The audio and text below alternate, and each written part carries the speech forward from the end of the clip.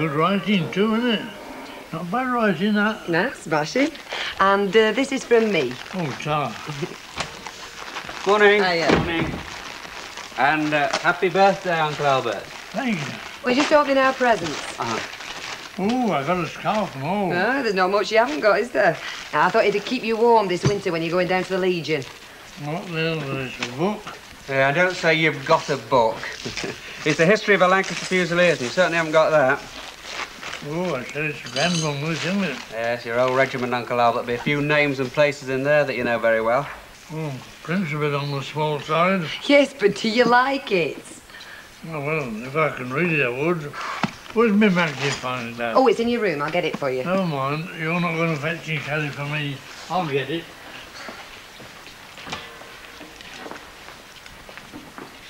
Well, I think he's enjoying his birthday so far. It's a bit hard to tell, isn't it? Why doesn't he have a birthday party? Shoo, he is. He doesn't know it yet, though. It's a surprise. We can keep a secret, though, can't we, Tracy? Yes. Good girl. Now, he knows a few people are coming round to have a look at our nice new kitchen, but what he doesn't know is that we've invited some of his mates to celebrate his birthday. When you asked Pam Mitchell if she'd come round, did she say she definitely can? Not definitely, no. She said she might drop in. Why? Well, there's something going on at the town hall that my bosses want to keep hushed up. I want it out in the open, and Pam Mitchell is the only newspaper editor I happen to know. Here you are, Ivy. A nice soft-boiled egg. Well, I'm not really hungry, love. Now, come on, you didn't eat last night either. Oh, come on, I stood over that special. 3 minutes exactly, just how you like it. Done your bread and butter and all. Well, thanks, love. You're very kind. So's our Bayham. Get it down, Nick. Keep your strength up. See you. Oh, You're not going to work today, Mum? no, of course she's not. It might be a good idea. Help take your mind off things. I can't face it, Brian. I've got questions people be asking. How's Bert? You know. Yeah, well... They'll all be asking me. Look, I know they will, Mum, but, Well, what am I going to say to them? I mean, if I say he's in hospital, they're going to say what's the matter with him, aren't they? I mean, what am I going to tell them then? I just can't believe it's happened. I can't believe it. Why us? Look, Ivy, I'm not going to work today. I'll ring the cafe and tell them I can't get in. Oh, no, love, it's all right. You don't have to stop for me. Brian, you go to work. I'll be all right. Mum, listen. About me dad. You're going to have to tell people sometime. Not now, Brian. No, I want to say this, girl. I don't think it's any good avoiding people. They'll only wonder what's going on. And I honestly think you'd be better off talking about it. Don't bottle it up and hide it away. I can just hear him now, can't I, Brian, when they do hear about it. How they talk about it. Have you heard about Bert Tilsley? He's gone round twist. He's in a loony bin. That's how people talk, Brian. I mean, I've heard people talk about other people like that.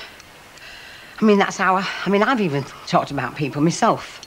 God forgive me.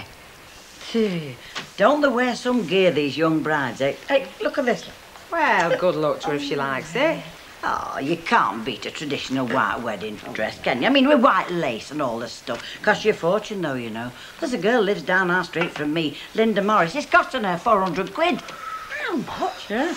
Oh, hey, it's a heck of a lot of money, isn't it? It must be a wonderful dress. Oh, it's lovely. She'll only wear it the once, though. Yeah. Still, it is the greatest day of a woman's life, isn't it? Yeah. I know it was for me. Been all downhill ever since, man. Hey, Hilda, any sign of Eddie and Marion getting wed? They've been engaged ages now, haven't they? Ah, well, they're saving up, you see, because they want to have everything just right when they get married. You know, deposit on their own home and money for the furniture and that. She's a sensible girl, Marion, isn't she? Ooh, he's dead lucky, is Eddie. Oh, aye, Eddie's lucky. Mind you, I wouldn't call Marion sensible. I mean, she's no chicken, is she?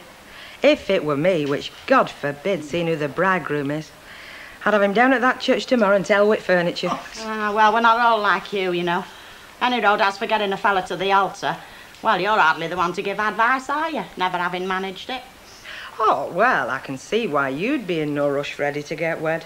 How do you mean? Well, let's face it, Hilda. Marion will be gaining a husband and you'll be losing a lodger. The money he pays will make a big difference to you. Luke, I treat that lad more like a son than a lodger. I only want what's best for him.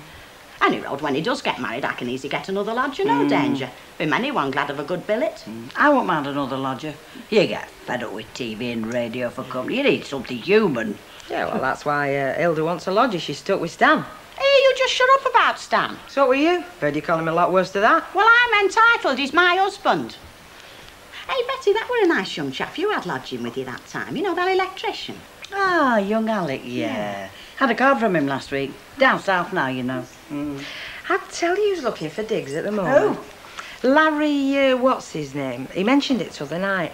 Isn't he a joiner? You know, didn't his wife leave him?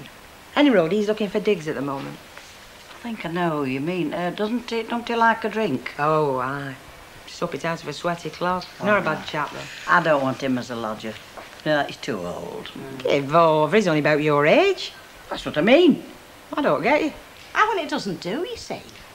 It's all to do with being different age groups. You see, it was all right, Betty, having that young chap for a lodger, but when it's somebody your own age, oh, no, it doesn't do. I mean, it's like you and Alf Roberts. No wonder people talk. It don't worry me if they do. I bet it worries Alf.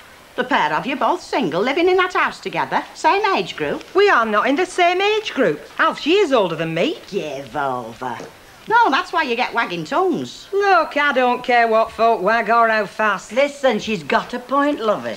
They are talking about you and Alf. And it's all to do with age, you see. I see the cleaning has come to a dead stop, Mrs. Ogden. Your discussion must be of absorbing interest. Well, I was just saying, Mrs. Walker, that when you've got a lodger in the house, there's a right way and a wrong way. Well, of course, nobody knows that better than you do. What on earth do you mean? Well, I mean, you've got Fred G lodging with you, haven't you? But you never hear it. He is not a lodger. He is an employee who lives on the premises. It is totally different. Yeah, well, the point I'm trying to make is, Mrs. Walker, that, well, you never hear anybody hint. I mean, you've never heard any talk about Fred and Mrs. Walker, have you? No. Talk? What kind of talk? Well, like with Bet and Alf Roberts. And it's to do with being different age groups, you see. I mean, nobody talks about you and Fred. I mean, you being old enough to be...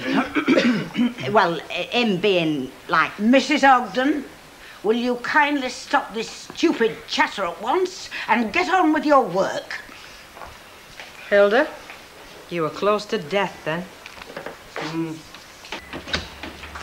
Morning.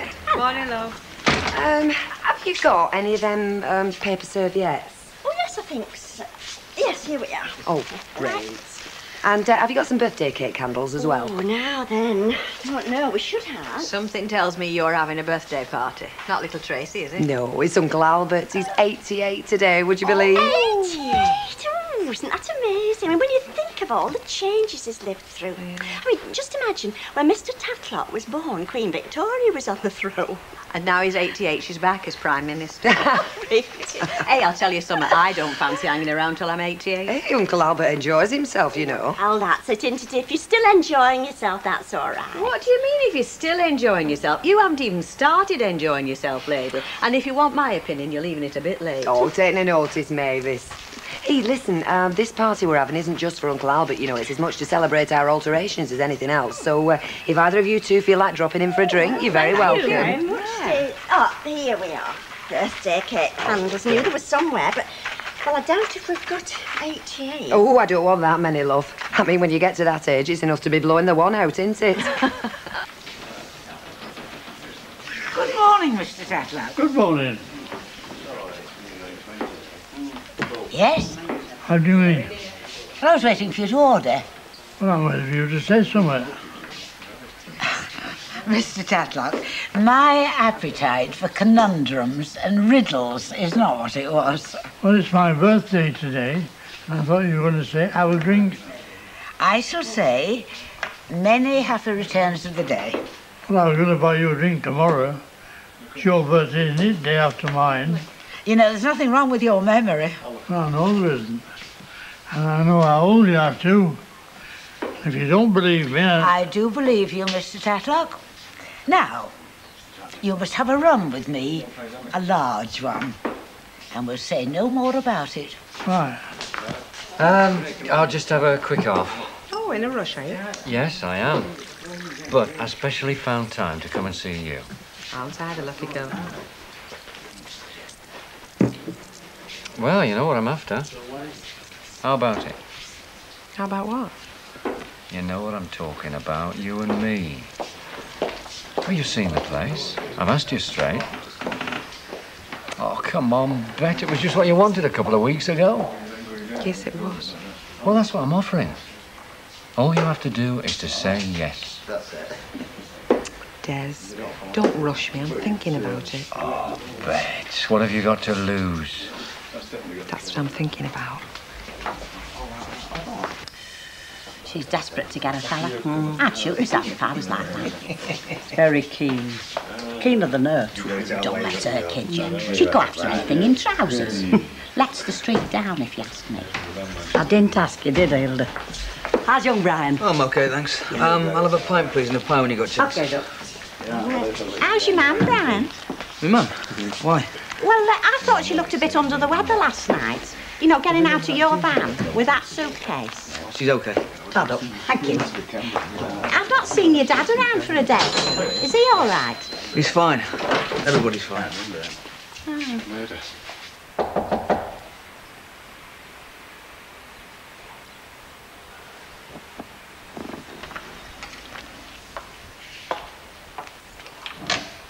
Hello. Oh, Mr. Bowen, come in. Oh, yeah, Bert turned up. I popped in yesterday. Gal said you went to pick him up. Down Bristol way, wasn't it? Yes. Ah, good. Well, he's all right, I take it.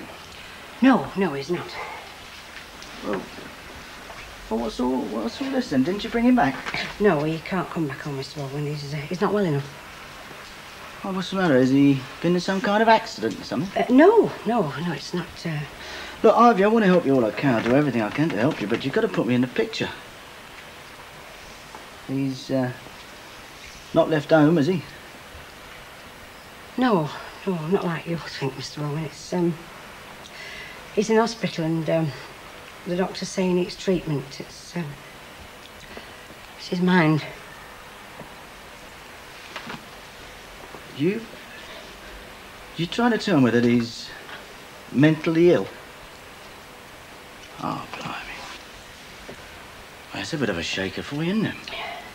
I just don't know what to do, Mr. Bowen. Well, this hospital, I mean, what's it like? Do they give the impression that they know what they're doing? Yeah, well, the doctors were very kind. Everybody was very nice, really, you know, and they said they're doing everything they possibly can for him. Yeah, but did they say he was going to get better? Yes, they said he probably will get better, but, well, they've warned me it's going to be a long job.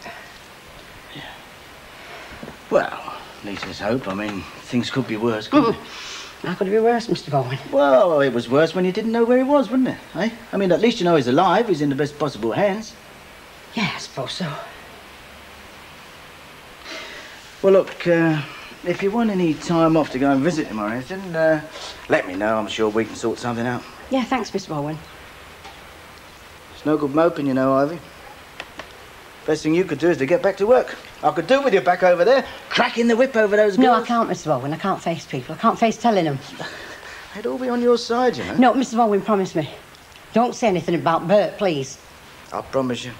They won't hear anything about it from me.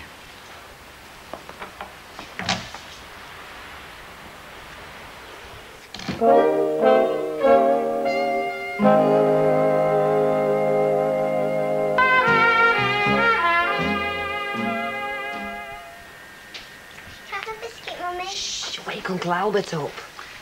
What time have you invited people for? Oh, I said any time after 5:30. Well, it's about that now, so we might as well wake him up, ain't Right. Oh, sorry, I'll go. You have a nice sleep, Uncle Albert. I wasn't asleep. I was not resting my eyes. Come on in. Go through. Hello. Hello. Hello. Hello. Hello. Now then, Albert. Stand by your beds now. Stand by your beds. We're here. And what do you two want? We've been invited. It's your birthday party. Birthday party? Yeah. I'm not having one. Oh, yes, you are. It's a surprise for you. Yeah. Well, why didn't you tell me? I could have got ready. Nay, Albert, when you get as old as us, you're ready for out. How old are you then, Albert, now? 88. 88. That's clogging off a bit, isn't it? Hey, and I'll tell you this, you're looking a lot better. I'm feeling a lot better too. Yeah, well, I hope you lads have brought your appetites with you anyway. Oh, don't worry, love. We can shift anything you can put in front of us. Good, it's all ready. I'll just go and put kettle on. Lovely. Oh, Flower. Lovely. Well, seeing as how my birthday, what have you brought me for a present?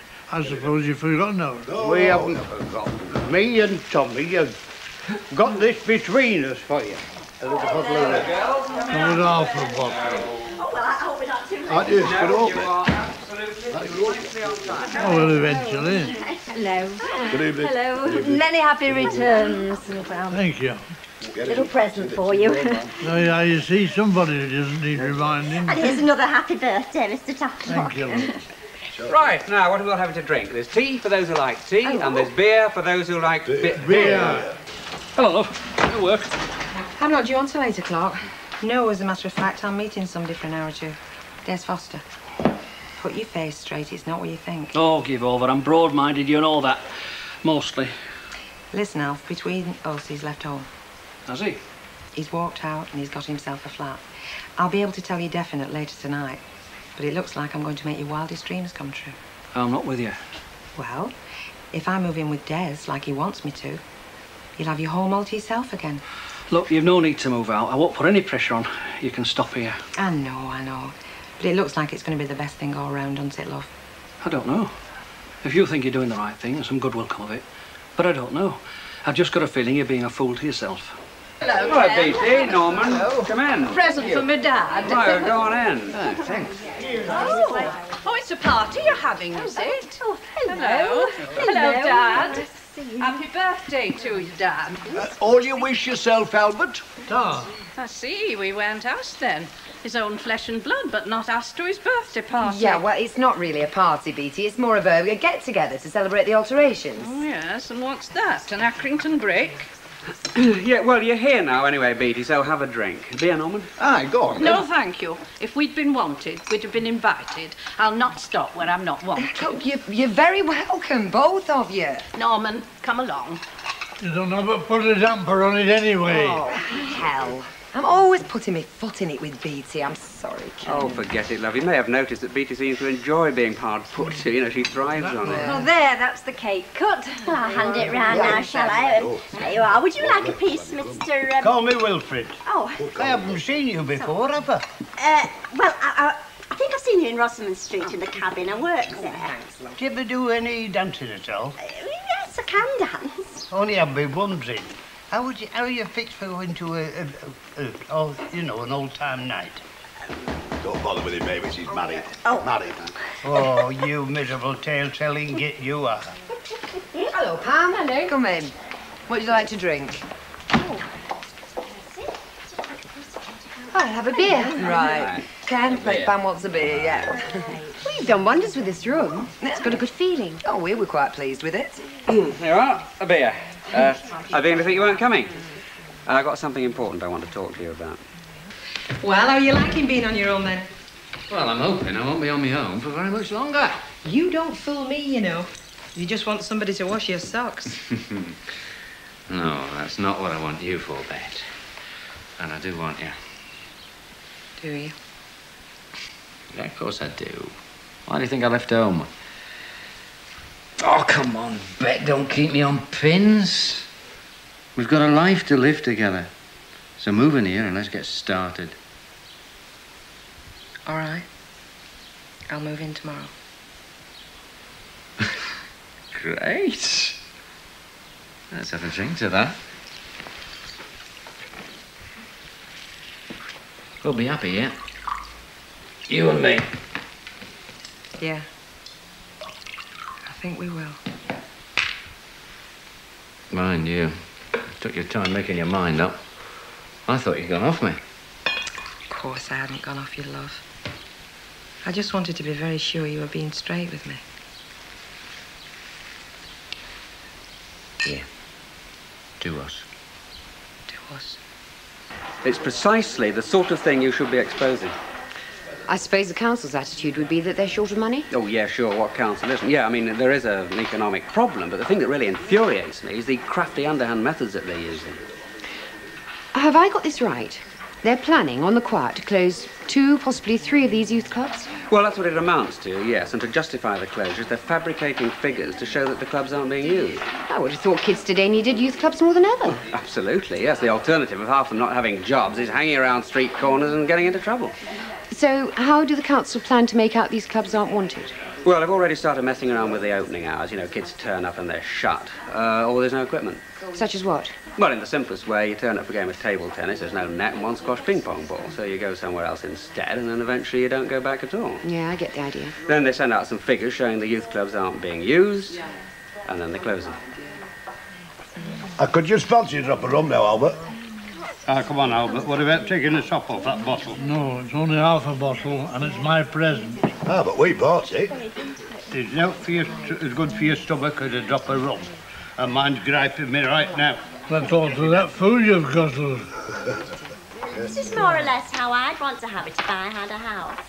I mean, not that I need a house with me being on my own, but I've always thought I'd like to have a sort of a family room where you could cook and you can eat and, you know. Yes, I mean, there doesn't seem much point in having a separate dining room these days, unless there are children, say, and they need somewhere to study. She's very chic, isn't she? Yes. Is Ken going to write an article for the newspaper? Well, I'm not sure. I just know it's something he's steamed up about. I hope you're going to do a story. Well, yes, I will, so long as I can quote you. No, there's no way you can quote me, Pam. It's more than my job's worth. I'll be out of my ear. I can't do a story without facts to back it up or quotes from somebody that'll stand it up. Oh, you're the news hound. That's your department. Well, I'll do my best. I might need your help. You'll get it. Yeah, sunshine. The doctor said get as much of that down you as you can. It's quiet tonight, isn't it? I think all them that are coming out have come out. I'll tell you what. What? You get off home if you like. I can manage you for the last half hour. I don't think Mrs. Walker would like that.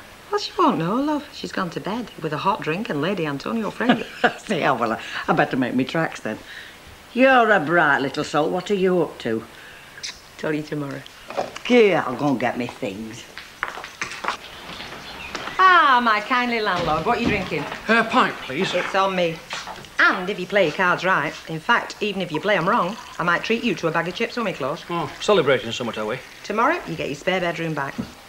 And thanks, Alf, for pouring it on me. You've been a good one. So you're moving in with Des Foster? That's right. Like they say, the rest of my life starts here.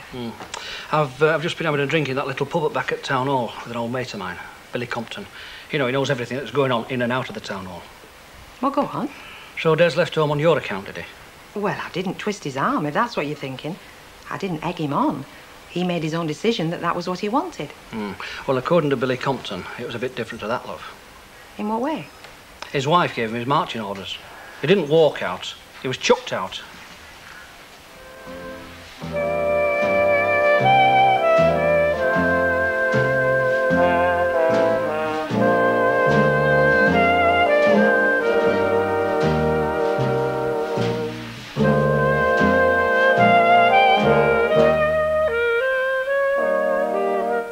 Information on what's going on Plus, Men and Motors or Granada Breeze, why not check out our websites at www.gsb.co.uk.